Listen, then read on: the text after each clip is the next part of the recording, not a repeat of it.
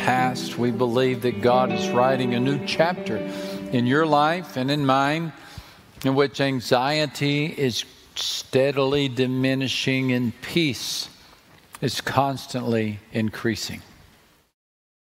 God has a remedy for our anxiety, a prescription. And that prescription is found in the book of Philippians, chapter 4. The words are going to appear on the screen. Some of you have the passage memorized. I invite you to say the passage out loud with me. We're working through it phrase by phrase during the summer.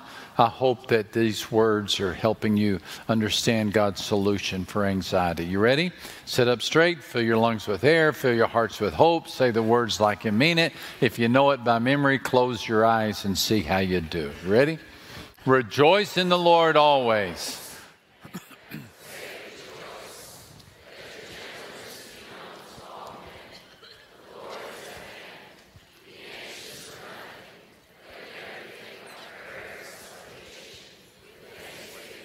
Make your requests known to God. And the peace of God, which surpasses all understanding, will guard your hearts and minds through Christ Jesus. Finally, brethren, whatever things are true, whatever things are noble, whatever things are just, whatever things are pure, whatever things are lovely, whatever things are of good report, if there is any virtue,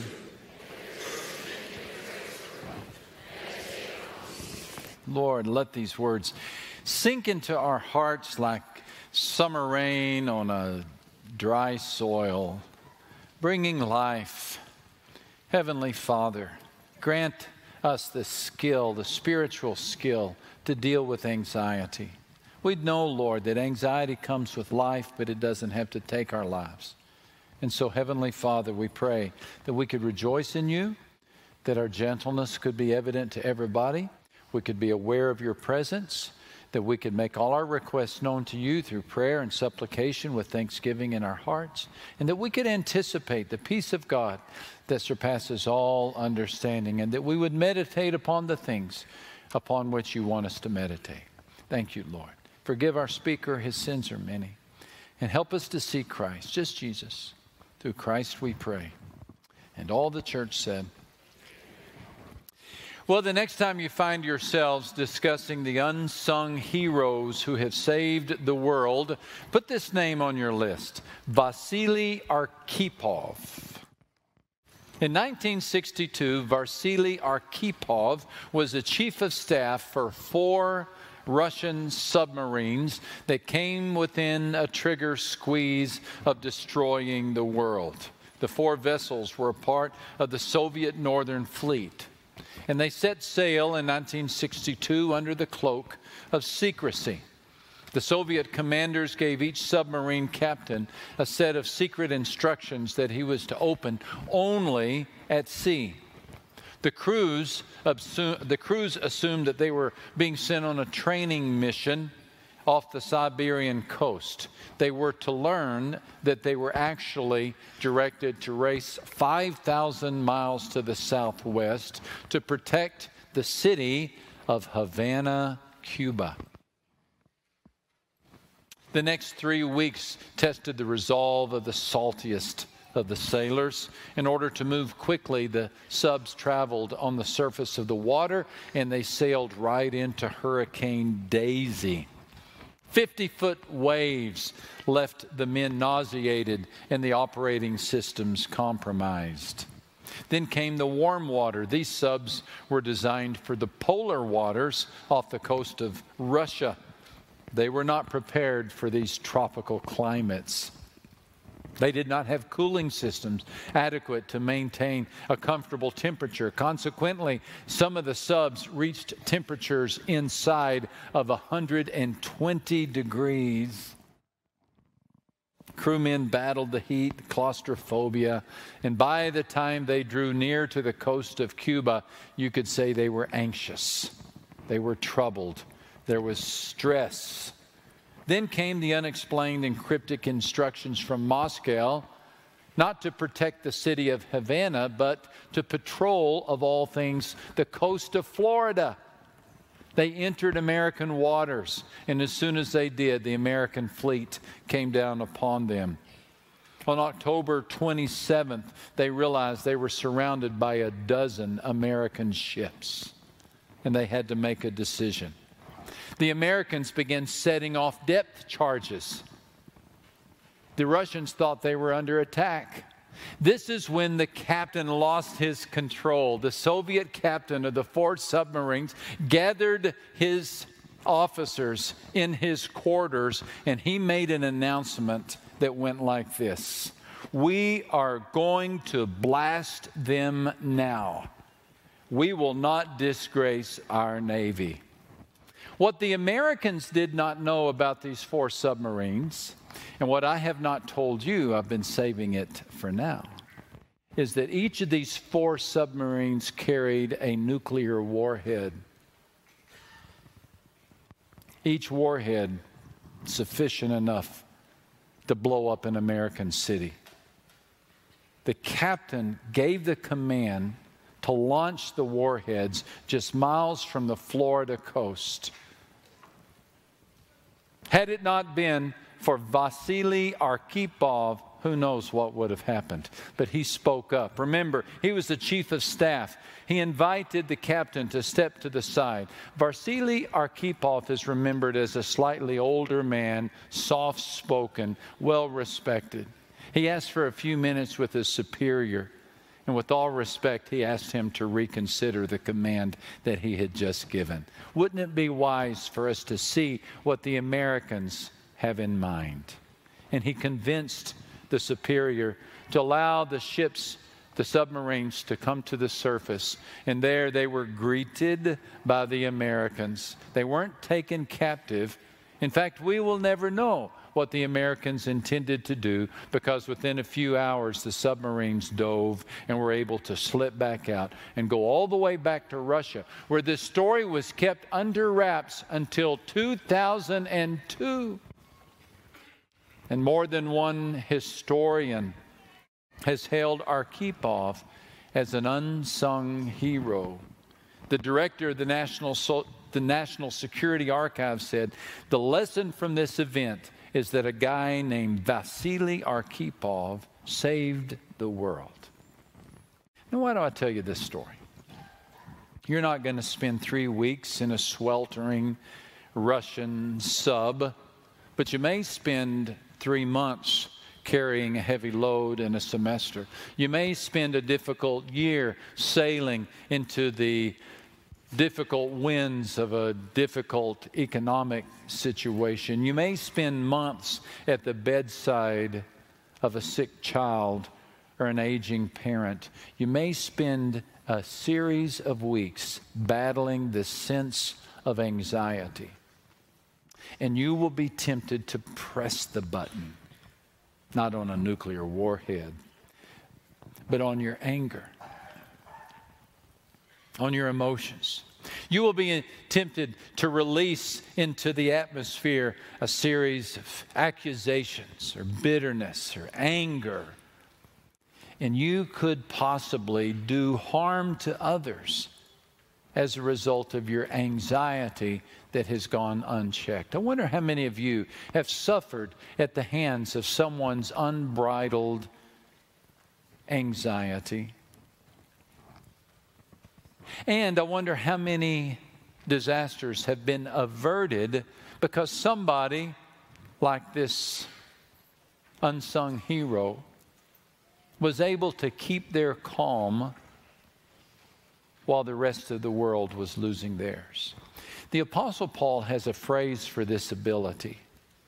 In fact, if you'd like to fill in the blanks, we're going to look at the exhortation of Paul. He urges us to be contagiously calm. Contagiously calm. Let your gentleness be made evident to all. This word gentle literally means level-headedness, clear thinking, under control. Not a person of panic. The opposite would be the one who overreacts, who flies off the handle. The idea here is of a person who reacts in a calm fashion in a difficult season. It's a calmness, a tranquility. And the apostle says, let your gentleness be made evident to all. In other words, let your life issue a calm spirit that people notice. Don't we love the person who is contagiously calm? Just as fear is contagious, so is tranquility. And you love that person at work who always keeps a cool head while everybody's losing theirs. You love that person in the football huddle who says, now let's just settle down, guys, we'll be okay. You love that person at school who says, I know the principal's in a bad mood, but we're going to be all right. You love that person who steadies the ship, who calms everything down, who settles the family down, who settles the company down. This is the person who carries a spirit of contagious calm. Just as fear is contagious, so is faith. So I'm hoping that you'll catch a case of faith and that you'll spread it everywhere you go, this contagious calm. So where do you catch a case of calmness? Well, the apostle says you catch it as you come to understand that the Lord is near. These two phrases work hand in hand, right? Let your gentleness be made evident to all. The Lord is near. So as we come to an understanding of the presence of God, there is a calmness that happens. Oftentimes, when we find ourselves in seasons of anxiety, we assume that God is not near. Or if God is near, He doesn't care. We interpret the presence of problems as the absence of God. That's mistake number one. It's the most common mistake. When you're lying in a hospital room, when you're walking into a divorce court, when you're dealing with a season of stress, you're assuming that God is not near. That creates then a cycle of anxiety because number one, you have the problem, and then number two, you got to face it by yourself. It's one thing to have the problem, but to be all alone with the problem, that makes things worse. And so a cycle, a downward spiral of anxiety is created where I've got a problem, I got to fix it. I got a problem, I got to fix it. And down and down and down you go. So the apostle, anticipating this, says, now, you be the person who has this tranquility that others notice. Let your gentleness be made evident to all, because the Lord is near. You're the one who says, well, God's with us. God's still here. My friends have left, my health has left, my youth has left, but my God has not left. It's this resolve, this belief that I'm going to trust the presence of God. I think this is why that theme of God's presence is so pervasive in the Bible. I mean, we're barely into the book of Genesis, and we're seeing God come and walk in the garden with Adam and Eve. We're hearing comments like this from God to Abraham. God said, do not be afraid, Abram. I'm your shield, your exceedingly great reward. When Hagar and her son Ishmael were banished from Abraham's land, an angel told her, don't be afraid, God has heard. When Isaac was expelled, God said, don't be afraid, I am with you. When Jacob was afraid, God said, don't be afraid to go to Egypt, I will make you a great nation there. Over and over we see this theme. Don't be afraid, I am with you. To Joshua, God said, do not be afraid, don't be discouraged, for the Lord your God will be with you wherever you go. This is the recurring theme. And isn't this the announcement of Bethlehem, where God became flesh? He took on the name Jesus Christ, but he also said, and you can call me Emmanuel, which means God with us. His nickname is God's in the neighborhood. God is with us. God is next door. And then before his crucifixion, he said, I must leave so that the Holy Spirit can come. And the Holy Spirit will not only be near you, he will be where? In you. For all time. So central to the promise of God is this theme that you will never be where God is not. Would you receive that right now, please? Just let that sink down in your heart. And tell yourself, I'll never be where God is not. No matter where I go, No matter how frightening the flight might be, no matter how dark the hospital room might be, no matter how quiet the room might be, I am never where God is not. God is there. Now you just kind of let that sink in. Let that become a defining part of who you are. The psalmist said, "The Lord is with me. I will not be afraid. What can mere mortals do to me?" Once you realize that the Lord is with you, that's a game changer, right? That changes everything. God's message is the same. It's not up to you. Now, what's interesting is how easy it is for us to miss this message. And I think that is the point of one of my favorite stories in the Bible, and that is the story of Philip. So we're moving from Paul's exhortation to Philip's calculation. Philip is the fellow in the Bible who counted the coins, but he didn't count on Christ. Here's his story. He was there the day that Jesus told the disciples to feed thousands of people. It's in the book of John. Jesus lifted up his eyes, and seeing a great multitude coming toward him, he said to Philip, "Where shall we buy bread that these may eat?" But he said this to test him, for he himself already knew what he would do. This was a crowd, we're later to read, of 5,000 men plus women and children. If you're watching the game tonight that has teams that don't include the San Antonio Spurs, but look around, you'll see 15,000 people in that arena. That's about how many people were standing before the disciples. They had anxious faces. They had growling stomachs. So Jesus turned to the disciples and said, "Where are we going to get food to feed these people?" He specifically spoke to Philip, and he did this to test Philip, to develop a skill within Philip, to reveal something to Philip about Philip. Why Philip? Well, Philip seems to be the calculating guy. He's the bottom line pragmatist. He's the fellow who always consulted the resources and made the decisions. Because, we know this because of what he said. Philip answered him, 200 denarii worth of bread is not sufficient for them, that everyone may have a little. 200 denarii. One coin was called a denarius, so this is plural for denarius. So 200 denarii is not enough. Where did he get that number? I don't know. Could be he just pulled it out of the air. Or it could very well be that's how much money they had. That he went and he looked in the purse and he said, well, okay, we got 200 coins. That's not going to get us very far.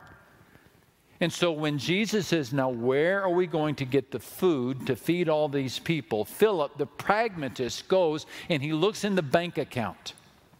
He opens the purse. He opens the wallet and he counts the money. He looks to the resources that they have and he says, we don't have enough. His friends agreed with him because according to Matthew, all of the disciples got together and they came to Jesus and they said this, now send the crowds away. Send them away so that they can go to the villages and buy themselves food. Tell them just to leave. We can't solve this problem. Send them away. How respectful does that sound to you? They don't say, Master. They don't say, we have a suggestion. They don't say, well, we've discussed it. We do have one idea. They come to him en masse with a very grumpy spirit, at least it seems to me. And they say, now here's what you need to do, Jesus. And they tell the Son of God how to handle a problem. Send them away. Tell them to get lost. We've looked at our provisions.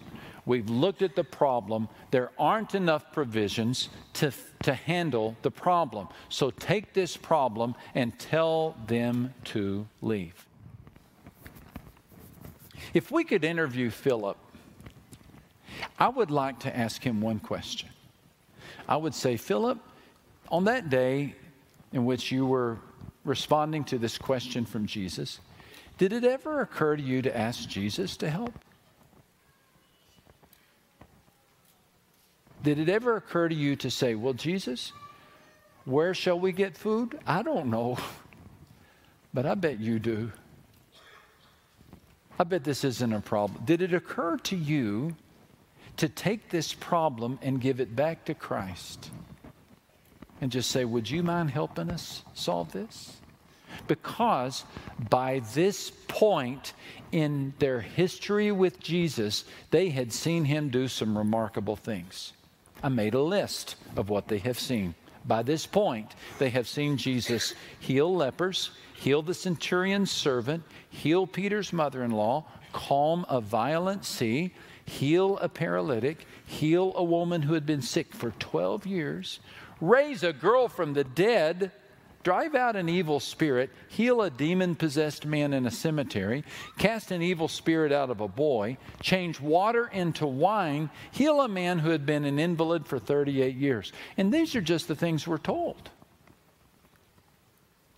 Do you think that would be a reasonable question to ask Philip? Philip, you've seen all of these things. Did it occur to you or any of the apostles to say, well, what if we go ask Jesus to handle these people? Maybe he has a solution that we have not seen. The stunning answer is that not one of the disciples asked Jesus for help. He was standing right there. They could reach out and touch him. They could talk to him. They could kneel before him. They could ask him questions. But not a single one of them asked Jesus for help. Instead, when they had a problem, they, instead of consulting Christ, counted their coins. And they counted 1, 2, 3, 4. We've got 200 of them here. That's not enough. This problem cannot be solved. The maker of the heavens and earth is standing right here. And yet they're counting their coins. Sometimes you just got to think, Jesus, it was all he could do to control himself. Well, a boy shows up with a basket of food, and so Jesus just takes over. Jesus said, have the people sit down. There was plenty of grass in that place, and they sat. About 5,000 men were there. And they took the loaves, gave thanks, and distributed to those who were seated as much as they wanted. He did the same with the fish. When they all had enough to eat, he said to his disciples, gather the pieces that are left over, let nothing be wasted. So they gathered them, and they filled, how many baskets? 12 baskets. How many apostles were there, by the way? With pieces of the 5 barley loaves left over by those who had eaten. I wonder if every apostle got a souvenir basket that day to take home. A basket full of the food they said they did not have. Not one penny was spent. They started the day with 200 coins, ended the day with 200 coins. Turns out that Philip's formula was inaccurate. Turns out that Philip forgot the first thing that Philip should have done, but we learn a lesson as a result, and that is your first step when you have a problem that's bigger than you, consult Christ. Consult Christ. Here's the application. Begin with God. Begin with God. Now, you're not feeding 15,000 people, but you may have a deadline in about 2 days that's got you sucked under.